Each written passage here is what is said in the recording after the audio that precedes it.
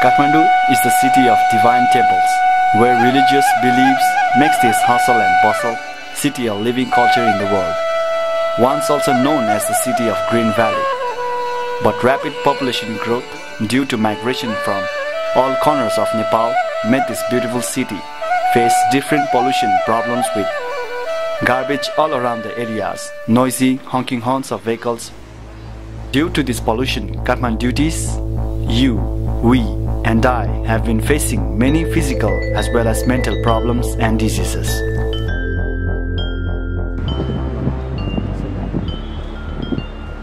तपाईको नाम के होला? हिरा हैरा दुसाद। अनि यहाँ बसेर कति भयो तपाई? 8 वर्ष भयो। 8 वर्ष? अनि कस्तो छ यता सुत्दाखेरि के गाह्रो हुन्छ बास्नाले यता गन्धले? बरसातमा पनि त्यतिकै पानी आउँछ, खोला आउँछ। जाडो महिनामा भन्दा गर्मी महिनामा गाह्रो छ होला है? गर्मीमा त अलि ठिकै हुन्छ हैन, जाडोमा अनि बरसातमा दिक्कत छ। त्यसो भए तपाईलाई यता सुख छैन, यो ढलहरुले दुःख दियो तपाईलाई? एकदम दुःख। यहाँबाट पशुपति गिरेको उ सबै यहाँ आउँछ, ढलबाट यहाँ गनाउँछ। तपाईको छोराछोरी? अनि उहाँ चाहिँ तपाईको श्रीमती? अनि यहाँ चाहिँ कति साल भयो? धेरै 8 वर्ष भयो। 8 वर्ष भइसक्यो।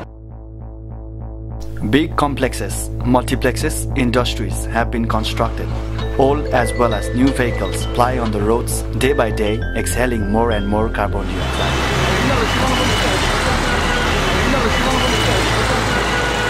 तपाईलाई यहाँको प्रदूषणको बारेमा के भन्नुपर्छ? कस्तो असर गरिरहेछ अहिले काठमाडौँमा?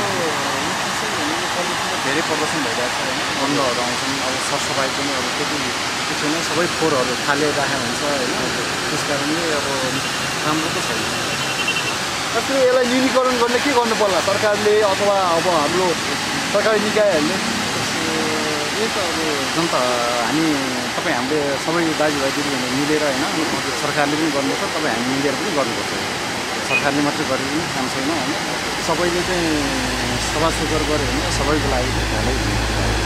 Yes, let's you and I all work together to minimize pollution, even when you buy gum from shop. Let's not throw the wrapping paper right down on the street where you just bought it. Rather, put it in your pocket and try to find a proper place to throw. Pollution is a slow poison.